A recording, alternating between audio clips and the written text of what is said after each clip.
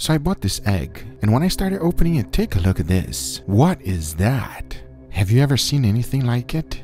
Take a look at the yolk. Believe it or not, this is not a bad egg. It is supposed to be this way, and it is called the century-year-old egg. I love trying new things, but I don't know about this one. You're not throwing it away. I'm not throwing it, I'm throwing up. So it tastes 10 times better than it smells. It tastes better than it smells. I don't know how to describe this. Wow, you liked it. We have to eat it with the rice. I can't.